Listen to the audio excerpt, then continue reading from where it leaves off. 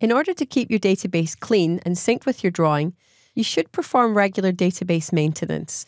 This makes sure that any components that you delete from your drawing are also deleted from the database. This is a simple procedure that only takes a few clicks.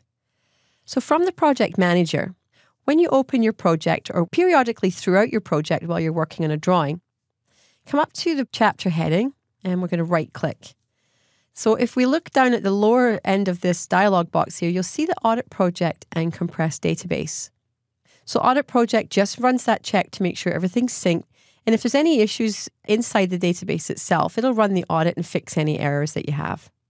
When we compress the database, this actually gets rid of any extra fields. When the graphic's deleted, it cleans out any orphaned entities that are still left in the database.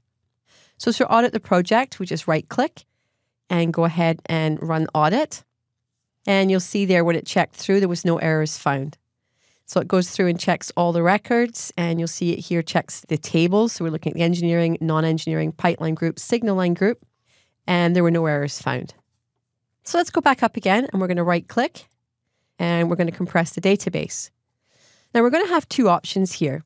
If you're working in your project, like I said, it's always good practice to be constantly running an audit and just do a compressed database. So the two options we have is if you compress the database without purging the history, it means that you can go back and undo. So if you're working in a drawing, maybe hit this every now and again and use that first option.